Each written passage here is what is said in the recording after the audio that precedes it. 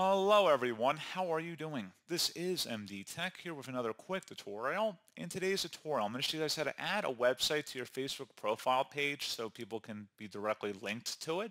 So if you have a personal website and you want to link it to your intro section, in today's tutorial, I'm going to show you guys how to do that. And without further ado, let's go ahead and jump right into it. So all you have to do is select the About tab on your main profile page and then scroll down. On the left side underneath About, select Contact and Basic Info. Underneath Websites and Social Links, select Add a Website. At this point, go ahead and just type in your website address or copy and paste it in, and then select Save. And that's all you have to do.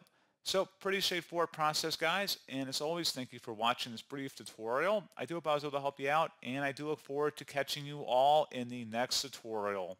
Goodbye.